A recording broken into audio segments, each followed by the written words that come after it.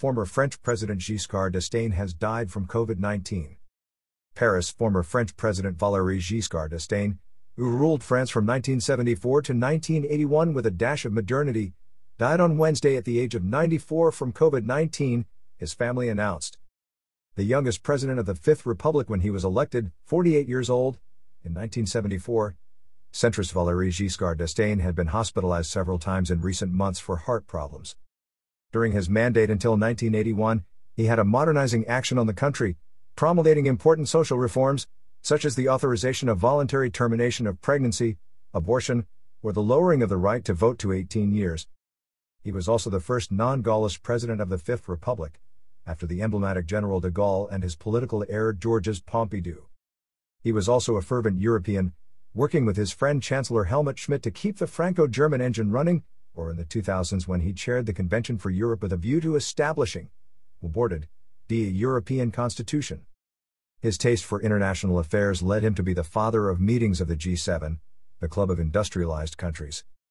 Valéry Giscard d'Estaing will have worked all his life to strengthen links between European nations, sought and succeeded in modernizing political life, and devoted his great intelligence to the analysis of the most complex international issues, said the former right-wing President Nicolas Sarkozy, paying tribute to him in a message posted on social networks.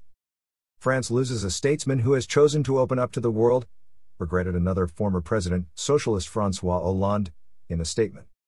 The European ideal loses one of its founders, France, a president who brought it modernity and daring, said the President of the National Assembly Richard Ferrand. Breaking with the solemn style of his predecessors, VGE had adopted modern postures and wanted to be close to people, at the risk of exposing himself to demagogic trials, as when he invited himself to dinner with the French or played the accordion. One mandate. He had served only one 7-year term, beaten by the socialist François Mitterrand in 1981 after a second part of his mandate marked by the economic and business crisis, such as that of the Bocasad diamonds. A figure in French political life, the incarnation of the center-right and collector of Gaullism, Mr. Giscard d'Estaing was elected to the Élysée in May 1974 at the age of 48.